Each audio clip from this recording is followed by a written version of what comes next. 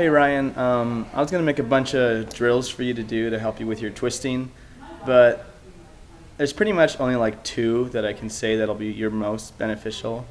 Other than that, I'll show you those real quick, but basically what you got to be doing is just don't overdo them. Like I said in the post on Facebook, 5 to 7 tries, attempts, whether you land them or not, and then leave it at that for the day.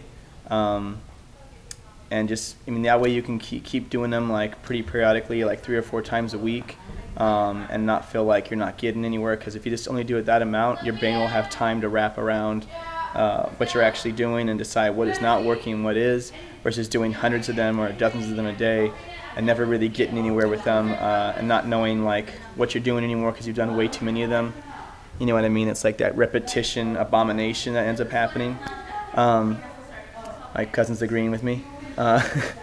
Anyway, yeah, so just, like I said, 5 to 7 of them, and you're already a heavily conditioned dude, so you don't have to worry about doing that in between, which is usually the case with this stuff. If you're not conditioning in between and doing those really, only doing a couple of like attempts per session, then it's not going to help you out that much. So like I said, 5 to 7 each time, and whether or not you make it or whatever, or even if you get a breakthrough, don't keep going with it, just let it go. And I've had more success with all my twisting moves, any move really, when I've approached it this way.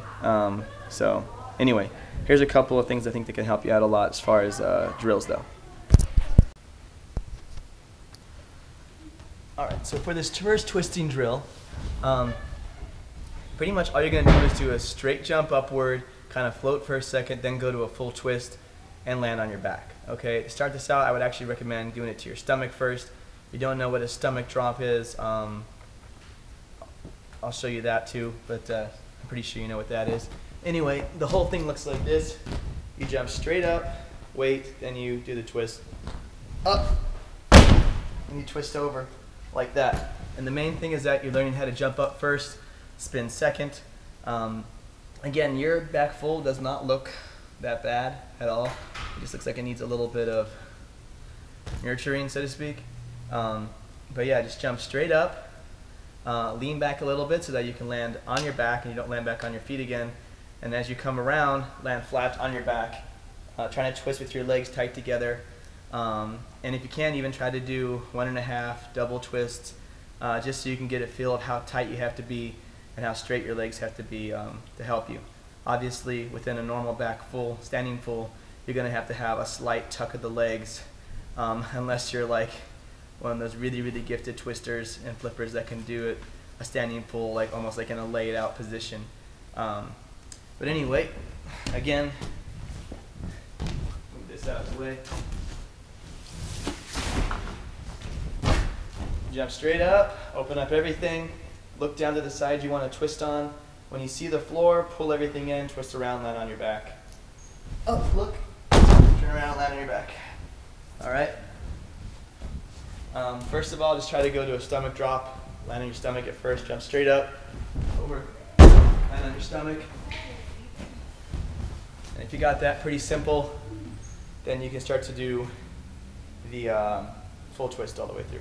Straight up, land on your back. And you see I'm landing at an angle.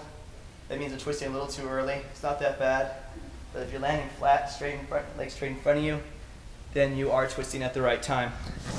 I just did these a ton, and then I would attempt my back fulls, standing back fulls in between these. So this is kind of like the thing I would do a high repetition of, and then go do the attempt.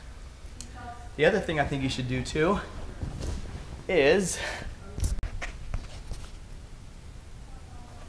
I think you should just do normal standing back flips without grabbing the legs. And also not a grab tuck like that, but a back flip without grabbing the legs. And the more powerful you can make this back flip without grabbing the legs, then you're going to have a better awareness of being able to use your arms for the spin. So pretty much what I used to do is 2 ways. I would either do a standing super, super hard back tuck. So I just go as fast as I can over, really, really powerful. As powerful as you can. And then also would do a step into it, kind of like the cheerleading method. Kind of like a cheerleading method. So you take a step into it like this. One step. All right?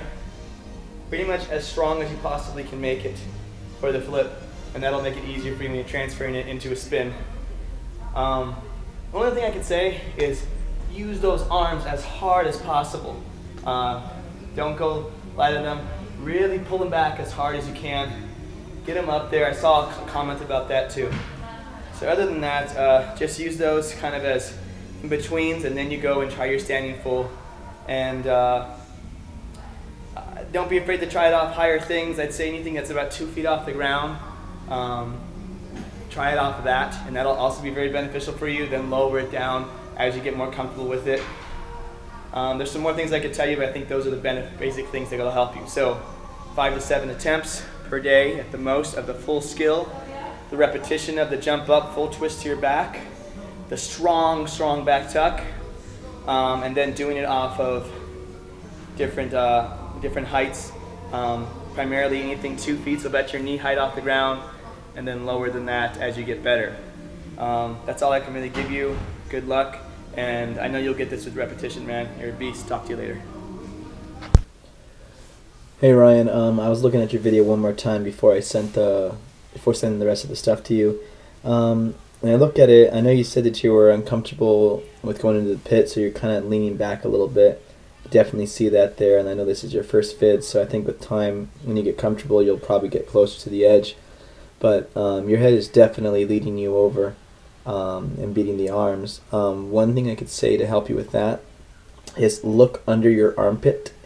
That way at least you'll keep your head in more when you go over, and also it'll keep you more upright instead of leaning your head back like that and making you drop over the shoulder or drop to the side so much. So yeah, one more tip for you: when you swing your arms up, look under the armpit, and that should help you get there.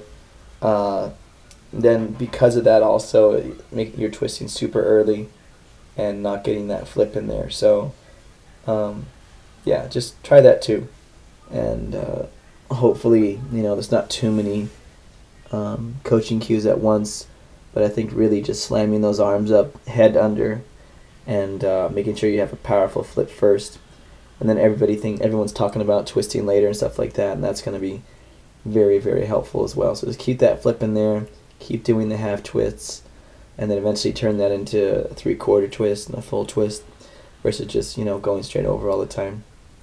Good luck, and talk to you later. Bye.